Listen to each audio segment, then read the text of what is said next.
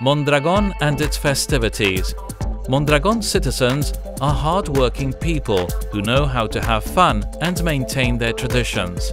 Their festivities are the expression of their personality, resulting from living in community and from the wish to share.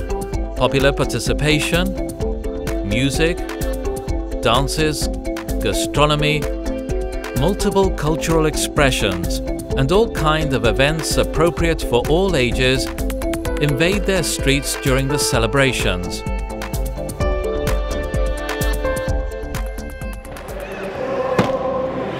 The major festivals are held in honor of St. John and have a special flavor because of the dates in which they take place and the atmosphere that can be breathed.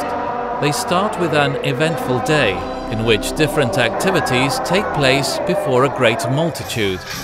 It is worthy of mention Elementari Danza, the typical music and dance from Mondragón and which is deeply rooted.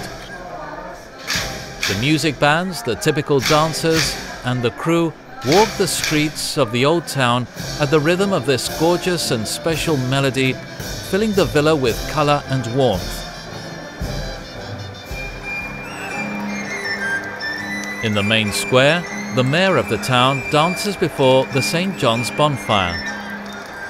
Furthermore, the poplar lifting, the hail in honor of the patron saint, the tamborrada, over 50 years celebrating it, the dragoi jana, or popular dinner with hundreds of diners, and many other performances flood every corner of the villa during the festivities. Another very popular festival is St. Thomas Fair. It has been celebrated every 22nd of December for hundreds of years. The products of the farmhouse or caserío are the stars of contests of vegetables, fruits, cattle. Many people dress in farmers' typical costumes and take part in the variety of folk music offer, rural sports, or handicraft and cattle exhibitions. A great popular lunch, sessions of berzolaris, and an extraordinary atmosphere in the streets of the villa fulfill a day of ancestral tradition. More recent, though no less multitudinous, is the festivity of Marichu Cajoy. Since its inauguration in 1977, every first Friday of October, Los Chiquiteros are paid tribute.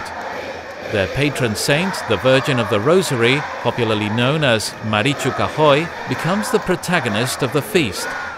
The smart clothing is the most outstanding feature of the festivity, which attracts thousands of people. A special atmosphere can be felt in the villa, and that is probably because it only lasts for one day.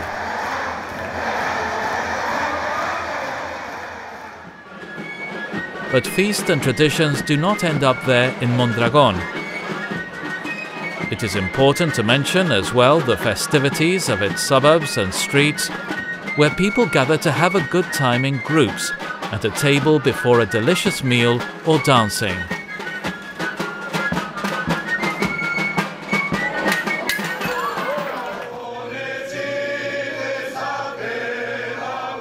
Especially charming is Saint Agueda Eve.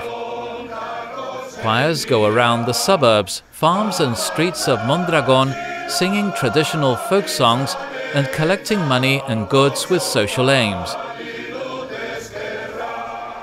St. Nicholas on the 6th of December is a charming day too, most of all for the younger children, who sing the song of St. Nicholas and receive in turn sweets, nuts, chestnuts, and even coins, a bolo bolo, from balconies and windows.